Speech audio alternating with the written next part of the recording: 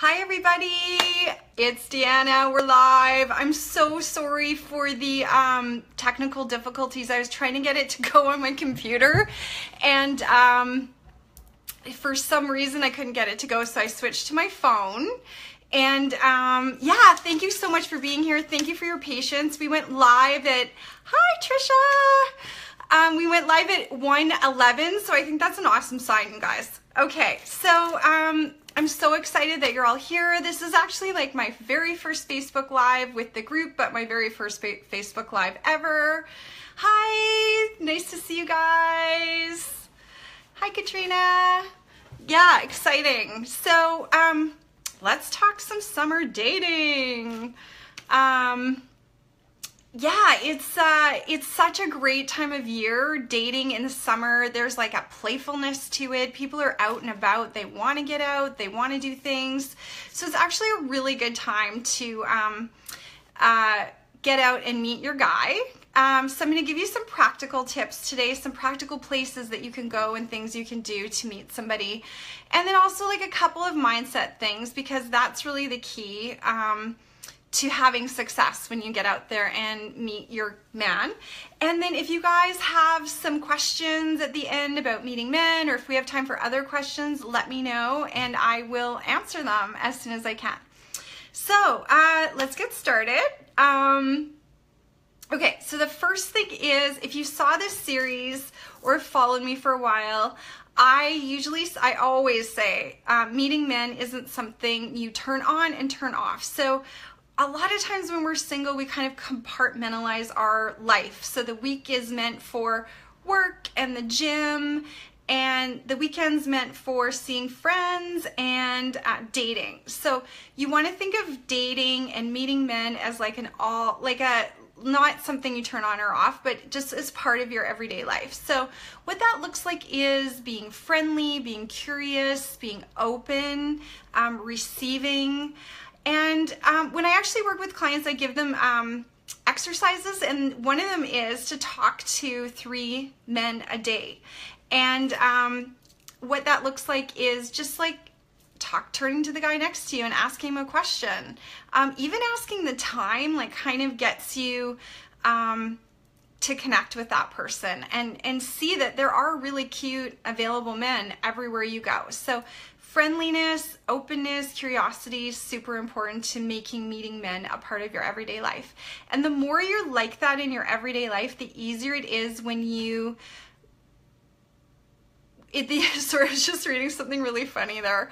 The easier it is for you to connect with that guy that you find super hot. Because a lot of times we see the guy that we think is super hot, but we've kind of been in our own little bubble, and then we see him and then we panic. We're not sure what to say. So the more easy you can get with chatting with people in everyday life, the easier it is to connect with that really hot guy that you like.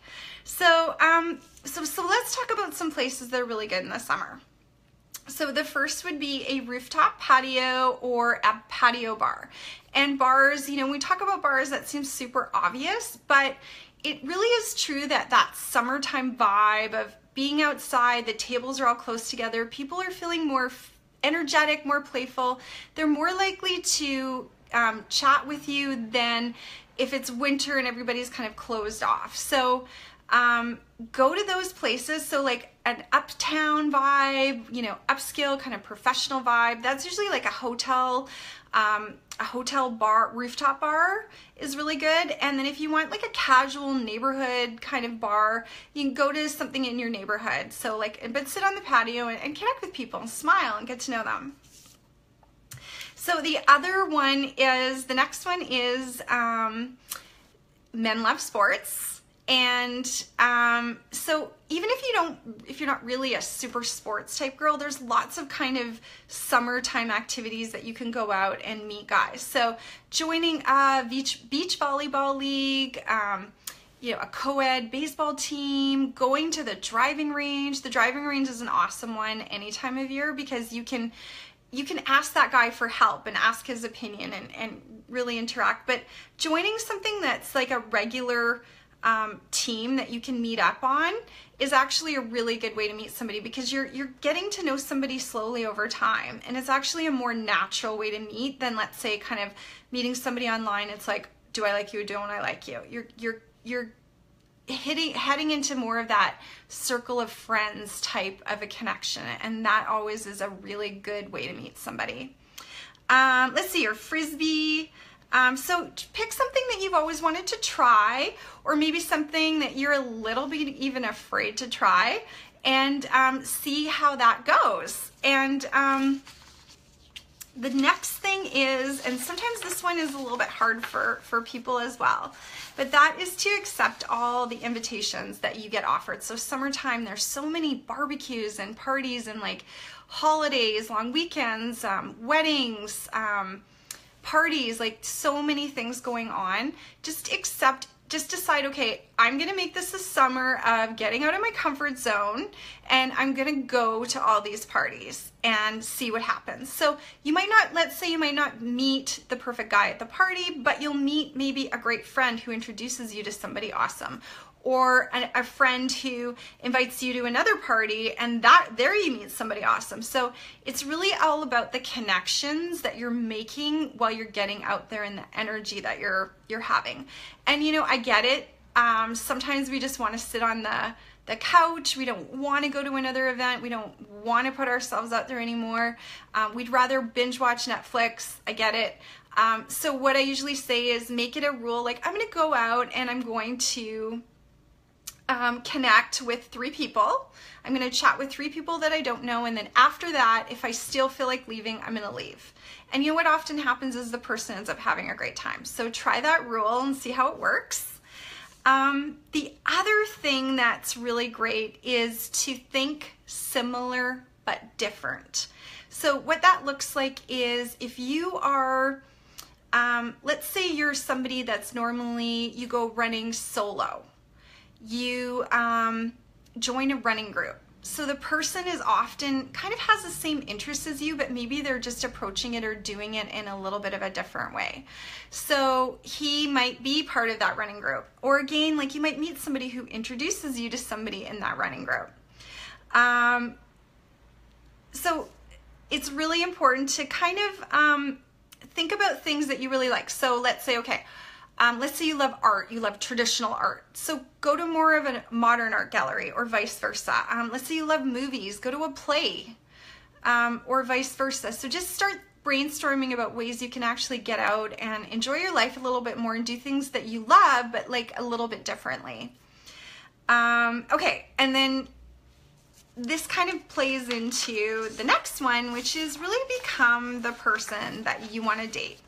So what that looks like is getting out, enjoying your life, following your interests. The more you follow your interests, the more that you're going to connect with that right guy. Because a lot of times, especially when we're single, sometimes we're kind of putting off our life for when that magical boyfriend or husband or partner comes along. So it's like one day when, you know, I'm going to do this when I meet this guy, or this is going to happen when.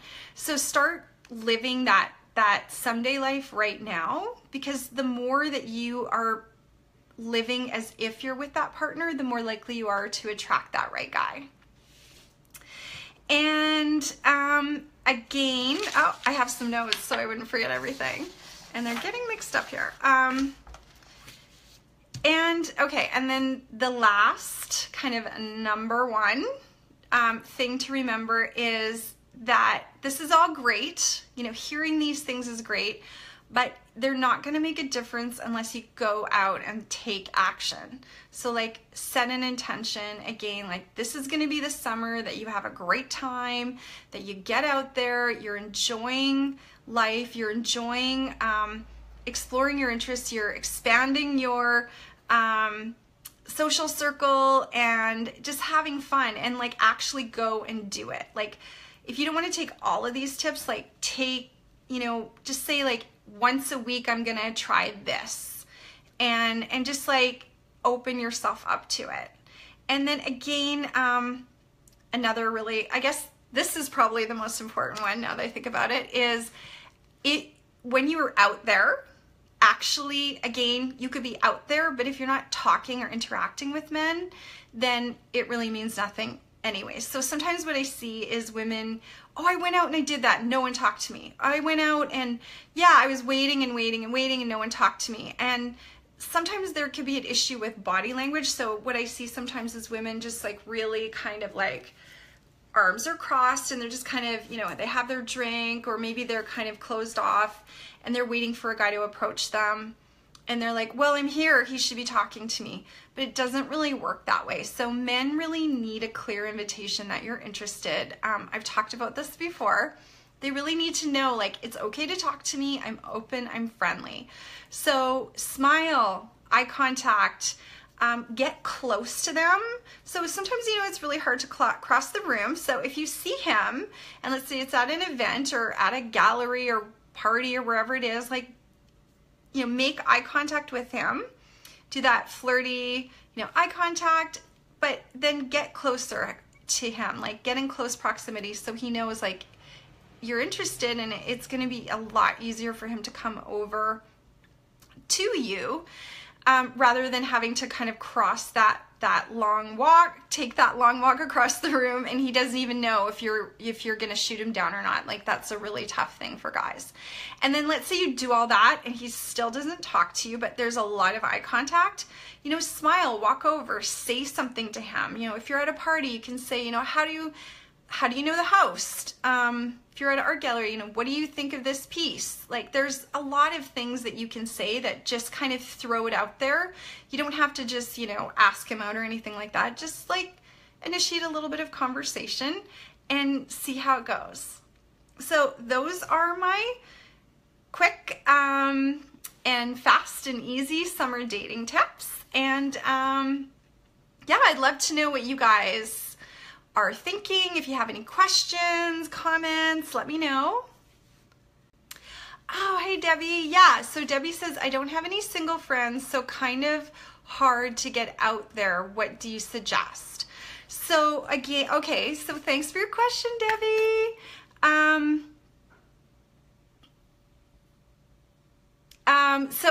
So what I would suggest is making that friendly, curious attitude part of your everyday life, just like we were talking about. And you know, you don't need to be part of a posse to go out. So it's actually much easier sometimes to go out by yourself than it is to go out with a group, because guys will approach you a lot easier. So find some things that you're interested in. Again, like joining that team, like you could go to the driving, I mean, I don't know what you're into, but I'm just going to give you some suggestions. The driving range is something you could go by yourself.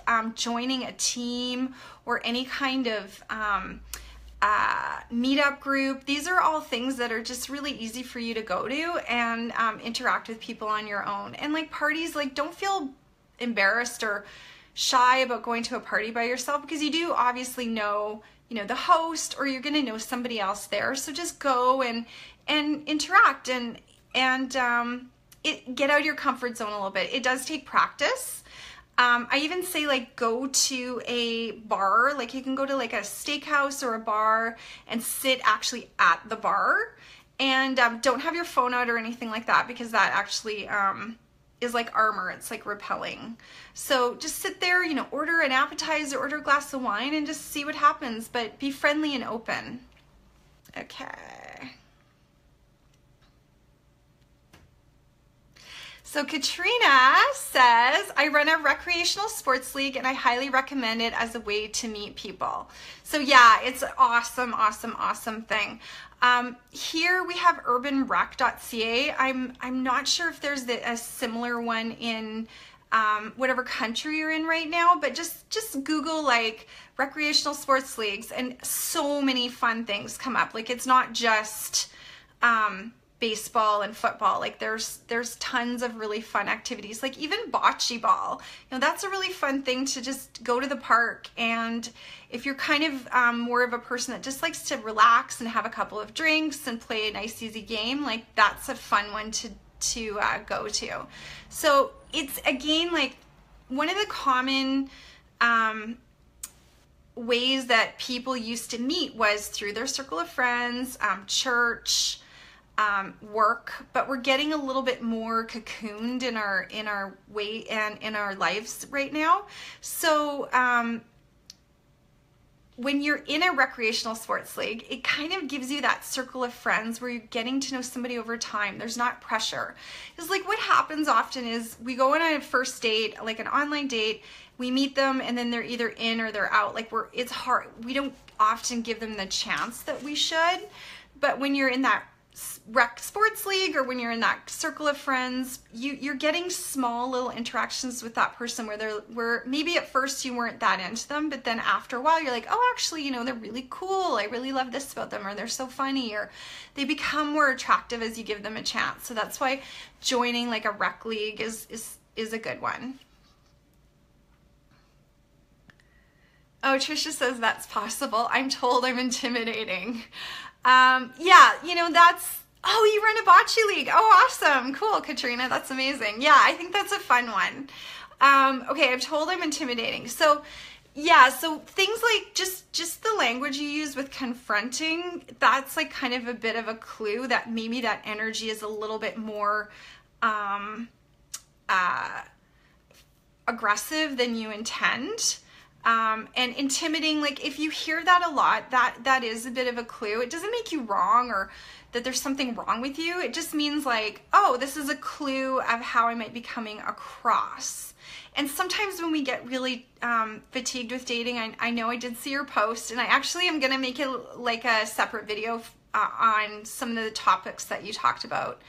But what I'll say is sometimes when we get tired and fatigued of dating, we feel like we're putting ourselves out there so much. We just want to do A and get, you know, this result. Like, I'm just going to put it out there, and if he's either going to like me or not, like it's not actually the energy that's actually going to be attracting that right partner to us. And then it's a vicious circle because it makes us even more tired of dating. Okay, so I'm going to sign off, and I'm going to do another Facebook Live, more Facebook Lives in the future. And as always, if you have a question, just like post it in the group, and we're all here to support each other and help each other. And Trisha, I'm definitely going to be making a couple videos about dating fatigue and texting, and I hope that they really help you out. Okay, everybody, mwah! I love you so much. Thank you so much for being here. I'm sorry again for the delay, and I'm really looking forward to making more videos with you and videos for you and hearing more about how I can help you. And I hope you have an amazing, amazing day. And I'd also like to know, like, if you guys do decide to join a group or use any of these tips, like, let me know, because everybody, you know, they really do work. And it's just a matter of kind of doing something in a way that you've never done it before, because that's the only way that you can really get results. So let me know if you do them, because they really do work. And when you share, it actually gives other people like some hope, like, yeah, this is possible, and I can do it, and I can have fun, and I can be out there and change my dating life and have more fun. Okay, thank you so much. I love you all. Bye.